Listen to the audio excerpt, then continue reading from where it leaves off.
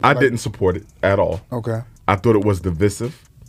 I thought it was very Eurocentric in his approach to criticism. I think his expectations for women were very superficial in terms of what was important. There was a heavy focus on how much you make and how good you look. No woman is going to look good forever. No. They're going to get pregnant. They're going to get older.